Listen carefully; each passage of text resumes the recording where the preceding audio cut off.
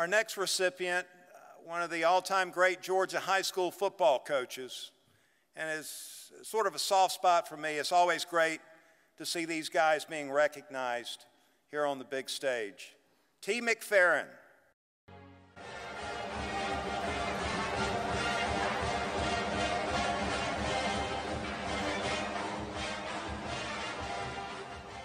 Before I get into my speech tonight, I want to introduce a young man who played center for us at Elbert County in 1994 and just finished his first full season as head football coach at Georgia Southern, where he turned that program around with a 10-win season, including a bowl win. Please welcome Coach Chad Lunsford and his wife, Tiffany. I'd like for him to stand.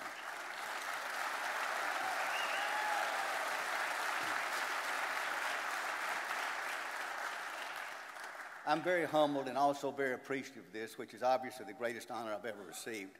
But I also know that the people and places who've been put in my life could not have been here without what God did for me. And I want to thank the good Lord for that every day. I took my first teaching and coaching job in 1965 in DeKalb County, and I was assigned to a new school that had not opened yet. And then several weeks later, I was changed from that school to Druid Hills High School, which was a real blessing because I met my future wife through her friends there at Druid Hills. And if I had not changed schools, I would never have known Jane Johnston, who's been my wonderful wife for over 50 years.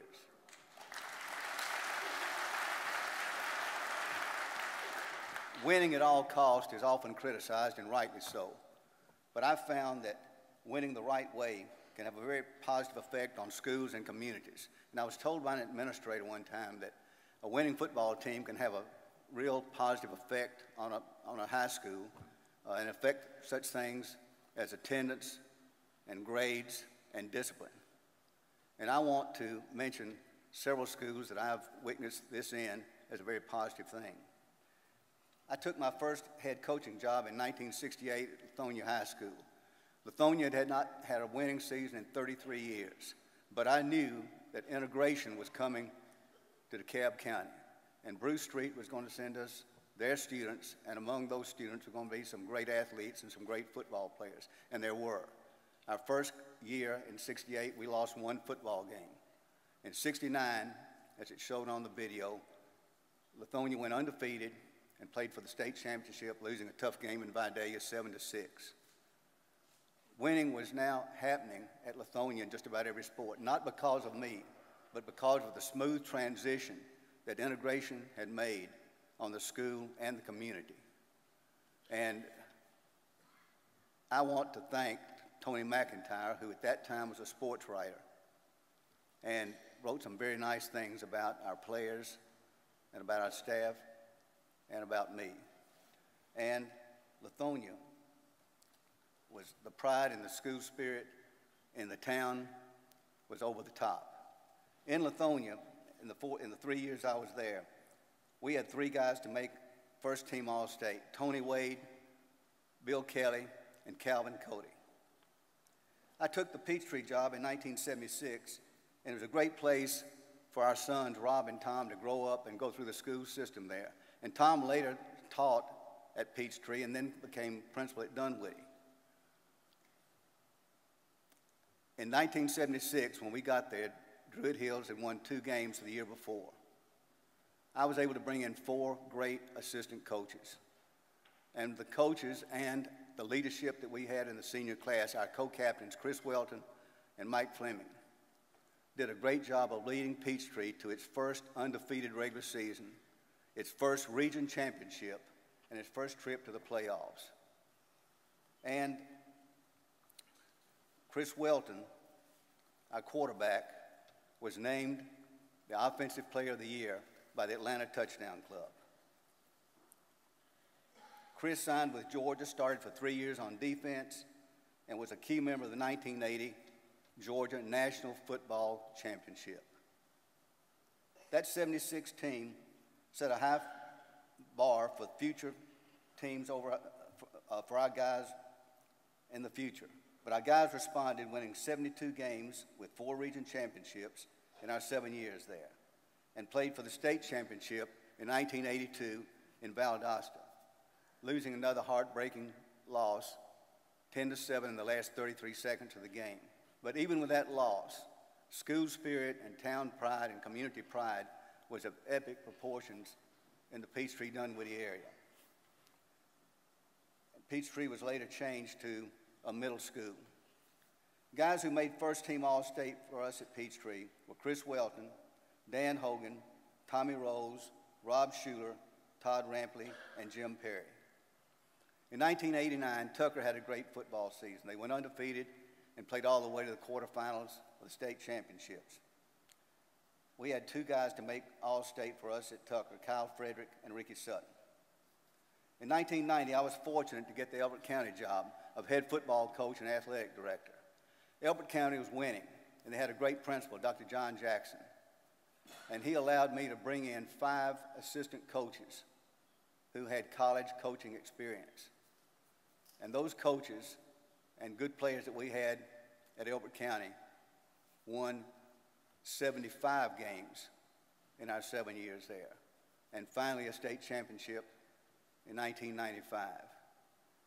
And the enthusiasm, the support, the pride, the school spirit that we had in Elbert County, in the school, in the town, and in the entire county is beyond description.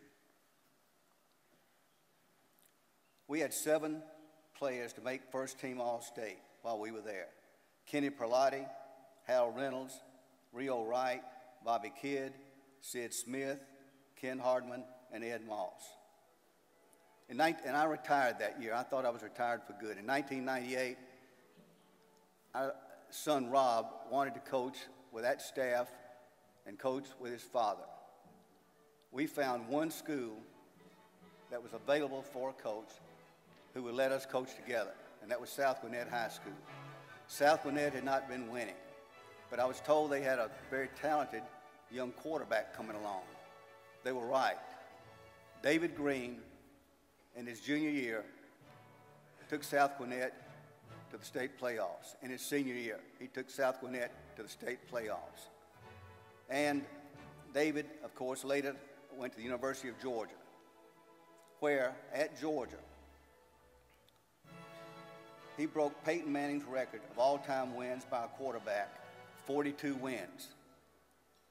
All-time record broken of Peyton Manning's. He then set other records at Georgia and for the SEC.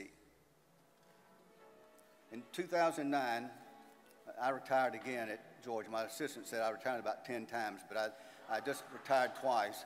I retired again, and in 2009, I got a call again from Dr. John Jackson, who needed a head football coach now at Jefferson. Dr. Jackson was now the superintendent of Jefferson County Schools, Jefferson City Schools, and he needed a football coach. I was talked out of retirement, and I'm certainly glad I was, because with the leadership of our quarterback, Brian Sheriffs, Jefferson in 2012 won their first ever state championship. And they haven't really gotten over it, and I certainly haven't either. The celebration still goes on and on and on. And at Jefferson, I want to name the guys, if I can find it on my sheet up here, who were able to make first-team All-State. Lucas Redd, Wesley Symington, Cody McDonald, and Brian Sheriffs. Dr. Jackson was responsible for getting me nominated to the Hall of Fame. He got Coach Bill Curry to nominate me in 2013, and Coach Vince Dooley, who's here tonight, to write me a very nice letter of recommendation. And I know that I would not be standing here tonight if Dr. Jackson had not initiated this. I would also like to thank 2 other people who helped me to get into the Hall of Fame. Todd Holcomb, who's a sports writer now for the Atlanta Journal-Constitution all the time, and is also the co-owner of the Georgia High School Football Daily and the co-founder of the Georgia High School Football Historians Association, and knows more about my career than I know about myself, found 4 records that our teams hold today that I would have never found out about or even known about. And I certainly appreciate that, and I know that had to have helped get me into the Hall of Fame. The other person that you're well familiar with is Phil Schaefer, who was inducted here in 2016 and did the voiceover for these videos. Phil has been a great source of information and advice, and I know he made a big push to try to get me in, and I certainly appreciate that. In closing, I want to thank our wonderful friends who came here tonight in Groves to support my family and me, and I'd like for my players, managers, trainers, and coaches to please stand and take a bow for the hard work that you've done. If you would stand right now, I'd appreciate it. Thank you very much.